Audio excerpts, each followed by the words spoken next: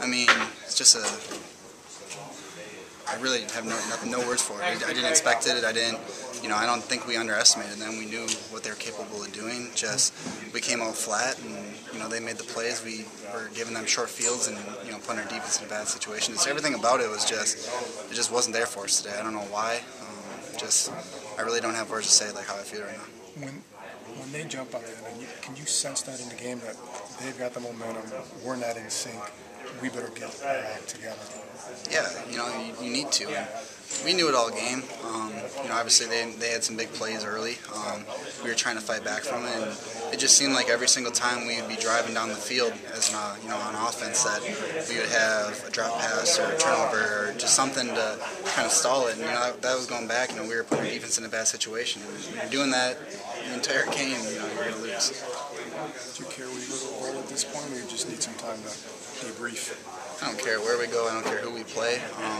We gotta just know that the sour taste in our mouth. We gotta get out of there. We gotta come back. We gotta work harder than we ever have this bowl prep. I don't care if we're playing Alabama, Florida State, or if we're playing Connecticut. I don't care who it is. We gotta work. We gotta prepare like we were, and we just weren't Wisconsin today. We gotta get back to that. Hit on that. I mean, you guys passed 53 times today. How weird was today's game? Would you say?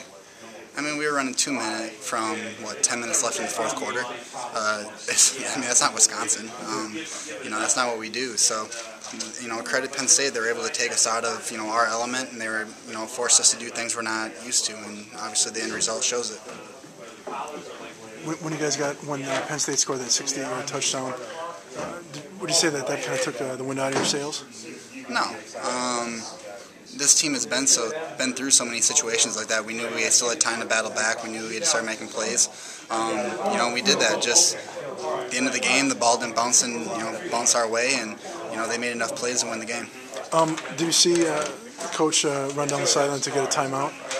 I didn't. I was, obviously I'm not on the field there. I wasn't really paying attention, but I saw in the jumbotron him trying to run down towards the end. So, we always expect him to do everything he can, and obviously he, saw it and he was trying to get it done, and the refs didn't see him, and that's who needed to see him.